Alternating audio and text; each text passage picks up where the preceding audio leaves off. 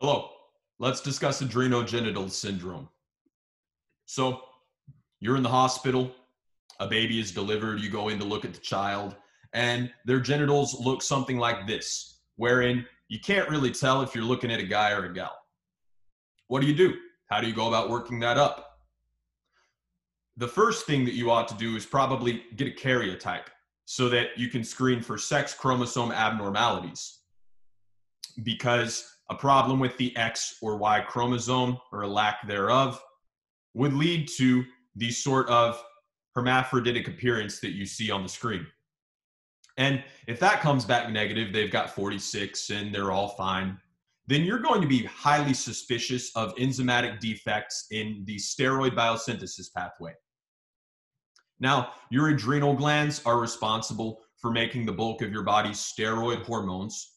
What's a steroid hormone? Well, it's a four-membered ring derivative of cholesterol. It's lipid soluble, and steroids travel throughout the bloodstream, and they cross membranes and then cross the nuclear membrane, bind to a target region of DNA with assistance from cofactors, and initiate the transcription of particular genes.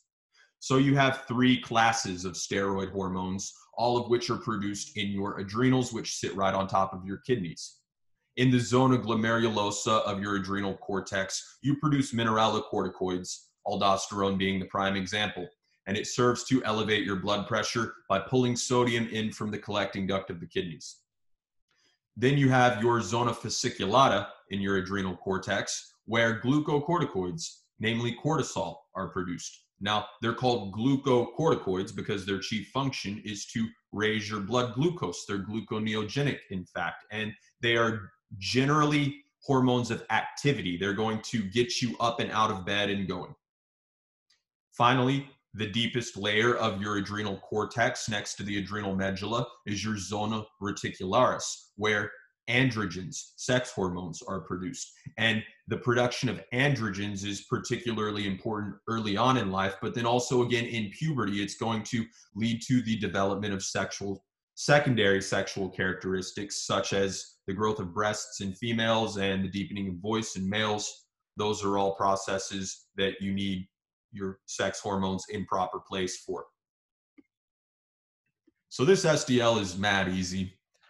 There are three possible enzymes that can be out that you'll be tested about on boards. And they're, again, enzyme deficiencies, meaning that the child has inherited a bad or broken copy of a protein from one parent, or maybe there was a mutation somewhere in cell division, and the result of which being that the child just can't synthesize certain hormones due to these enzyme deficiencies.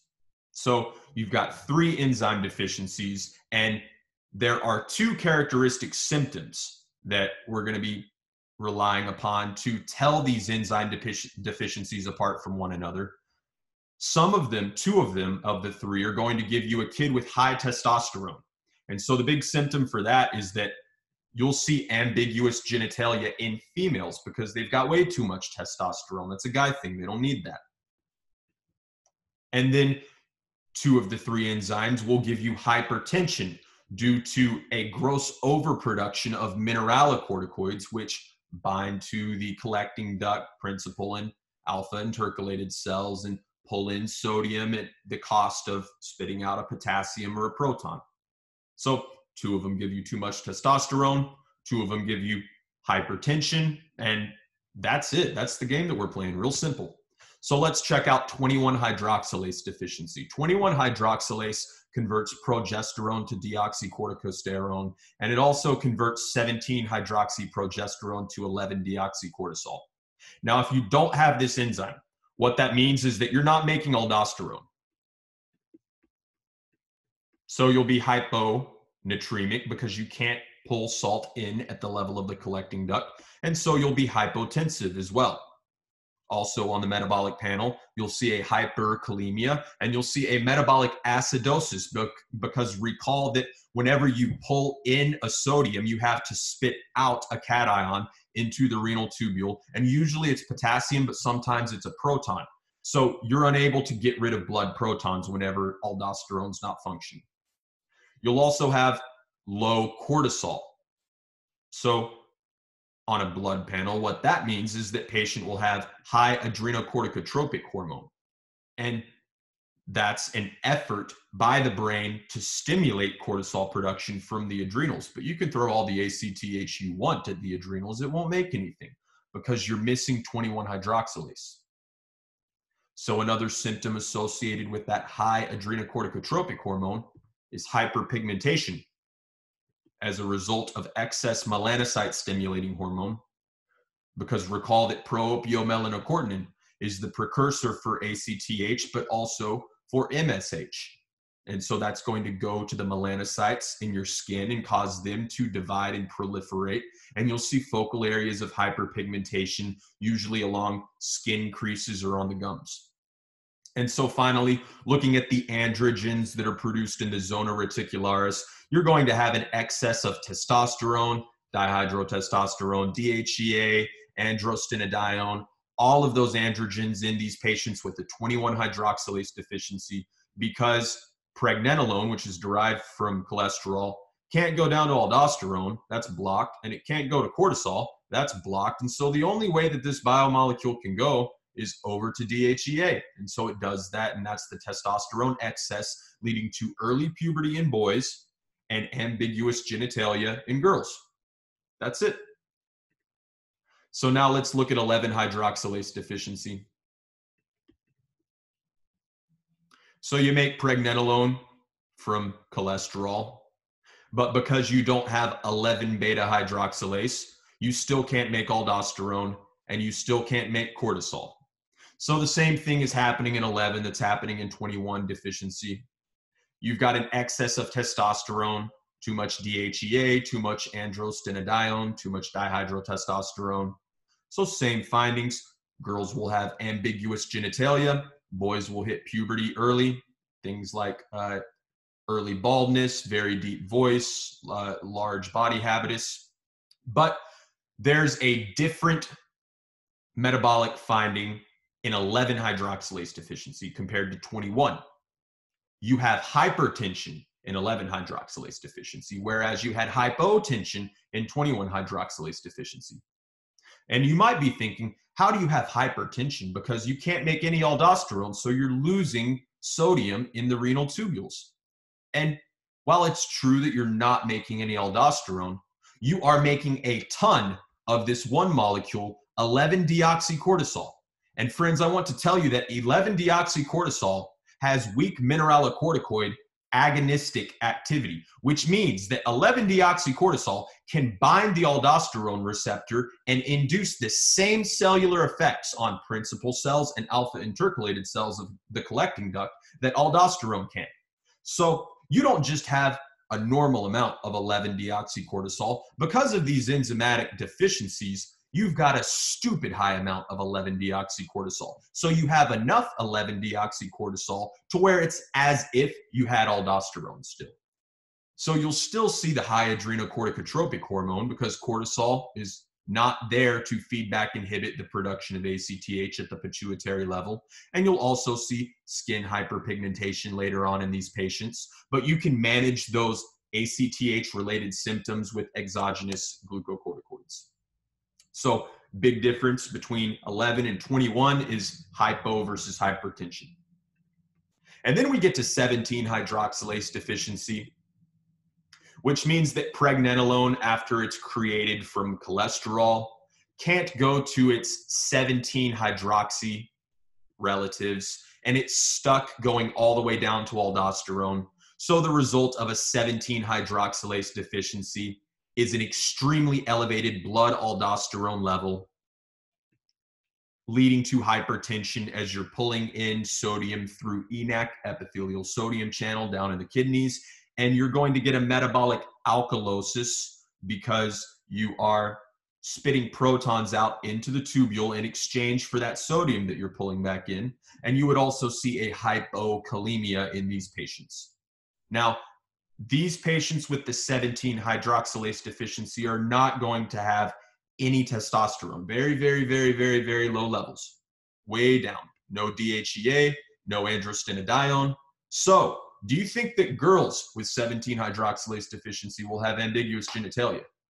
I don't. because they won't have testosterone excess. So on the flip side, it's boys with 17-hydroxylase deficiency that would present with ambiguous genitalia, because testosterone is necessary for male genital maturation. Girls, on the other hand, will develop normally initially, but once they reach middle, late childhood, teenage years, they're going to be pretty small for their age, because although girls don't produce as much testosterone as boys, they still make some, and testosterone is a very tropic hormone. All over the body, it's going to make you grow. So you'll see stunted growth in girls. And that's really it for this STL. Understand that this chart is laid out coincidentally, analogously to the 3 layers of the adrenal cortex. Very handy chart. Understand that the most superficial layer, the zona glomerulosa, is where you make mineralocorticoids. The middle layer, the zona fasciculata, is where you make glucocorticoids. And the deepest layer, the zona reticularis, is where you make androgens. So if you memorize this flow chart, you've memorized all the layers of the adrenal cortex, and you'll never have to return to it again. So that's about all that I have. I'll scroll through this SDL quickly and point out other testable concepts. Very rarely you see virilization. That just means development of traits of the opposite sex. You'll see virilization in an older adult patient due to an adrenocortical carcinoma, but these are very, very rare cancers. They might produce symptoms in females such as balding, hair loss, and maybe a deeper voice. You might also see a upregulation of cortisol and aldosterone anytime you have an adrenal tumor, because those cells, as long as they're well differentiated, will retain the ability to synthesize mineralocorticoids, glucocorticoids, depending on what layer of the adrenals gets the cancer. And so you could see Cushing syndrome or Conn syndrome downstream from that tumor. Now, congenital adrenal hyperplasia is synonymous with, it's the umbrella term for those 3 enzyme deficiencies we just discussed. And the reason why your adrenals are hyperplastic, what does that mean? That means that cells are proliferating at an accelerated rate. They're growing a lot. Why are they growing? Because you don't have cortisol. In all 3 of these enzyme deficiencies, you're missing cortisol. So there's no feedback inhibition of adrenocorticotropic hormone. So you're throwing ACTH at the adrenals, and it's a tropic hormone. It's a growth factor. So it gets those cells to divide. 21-hydroxylase deficiency is by far the most common. Play odds. Golian always says that. I think that is how you approach breaking down a question. What's the most likely? And that's how you approached in real life too, you know. So I would memorize the whole flow chart here. It'll serve you well in physio, certainly, if not path. The genes that are deficient in all of these enzyme deficiencies are serendipitously named cytochrome, insert number of the hydroxylase. So for 21-hydroxylase, the protein, the gene you're missing is CYP21. For 11, it's CYP11. For 17, it's CYP17. And they are all autosomal recessive, so I don't think we'll get tested on genes for this lecture. Understand that if the patient has low blood sodium, they've got too little aldosterone, because aldosterone reabsorbs sodium. And then conversely, if you have hypernatremia, hypertension, you've got too much aldosterone.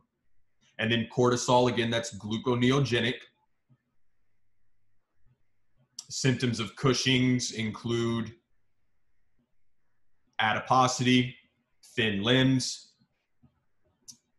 hirsutism, facial rashes, GI symptoms. The screening marker of choice for 21-hydroxylase deficiency is going to be 17-hydroxyprogesterone. I can see that getting asked in ClinMed, if not Path. And you have a variant 21-hydroxylase deficiency. The classic form means you don't have the enzyme whatever. And so that's due to a nonsense mutation. Remember our different types of mutation. You could have a nonsense, a missense, a frame shift, a deletion, etc. A nonsense mutation means that whatever protein picks up a nonsense mutation is going to totally lose functionality, 0% of functionality. But sometimes proteins can pick up a missense mutation and still retain functionality, albeit in a reduced form. So that's what's going on in the simple form of 21-hydroxylase deficiency. You've got 1 to 2% of your normal enzymatic activity, which might not sound like a lot, but it's a lot more than 0. So these patients have a way lesser degree of hypotension because they're still making a tiny little bit of aldosterone. And you're not going to see any symptoms of cortisol deficiency either because you're still making a little bit of cortisol. Here's the Prater scale. Remember, 2 of these 3, the 21 and 11 hydroxylase deficiencies, are going to give you females with ambiguous genitalia. However, the 17 hydroxylase deficiency, you're not making testosterone, so males present then with ambiguous genitalia. Another visual example. Here are your big swollen adrenals because all the ACTH you can muster is getting thrown at them. That's why they are hypertrophic, hyperplastic.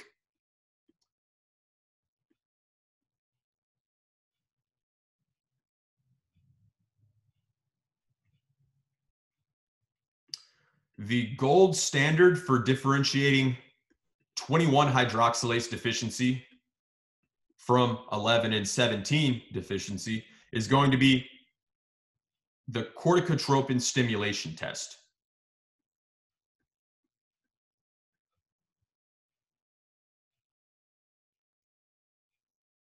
And they really don't tell you how to interpret that test within page 7 of this SDL. They just kind of tell you it exists. So I don't think we'll be expected to use that to make a diagnosis on a test question. And even then, you know, you can make the diagnosis if you have their blood sodium and if you have a picture of the genitals, you know. So how do we treat all of these? We give glucocorticoids to suppress ACTH. 11 hydroxylase deficiency, 1 out of 20, 1 out of 10 cases, again, presents in infancy and early childhood. The molecules in red will all be elevated in the blood. So we said that 17-hydroxyprogesterone was going to be very high in 21 deficiency, but it's going to be pretty normal in 11 deficiency, and then it's just going to be totally absent in 17-hydroxylase deficiency. So 17-hydroxyprogesterone is really the hub of this entire grid. This table on page 9 here, the only 2 rows you really need to understand are what's happening to the sex hormones. Are your androgens up or down? What's happening to blood pressure? Is it going up or down? And 2 of these are going to show you hypertension. That's 11 and 17. Then 21 is going to show you hypotension. And then 2 of these are going to show you increased testosterone, and that's 11 and 21. Easy, easy, easy diagnosis. Just memorize it. Urinary 17 ketosteroids may be elevated. If they try to throw you that thing on the test where they don't call it DHEA, they call it 17 ketosteroids, you know, what would you expect to see in the patient's urine? Elevated 17 hydroxycorticoids. Well, that just means 11 deoxycortisol and cortisol. So the patient would not have any 17 hydroxycorticoids. But in 2 of these 3, the 21 and the 11 hydroxylase deficiencies, you would see elevated 17 ketosteroids. So that's just synonymous with your androgens. That's another way they could phrase that on the test.